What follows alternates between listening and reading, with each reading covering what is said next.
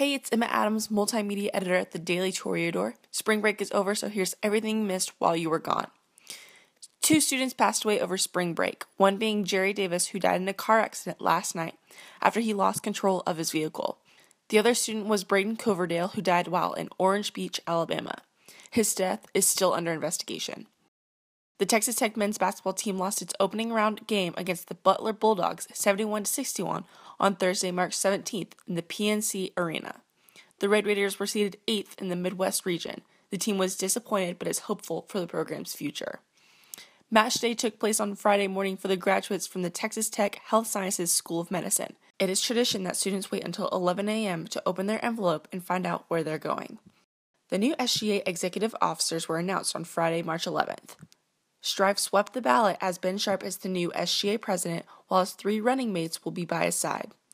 Check out each of these stories on our website at www.dailytoreador.com.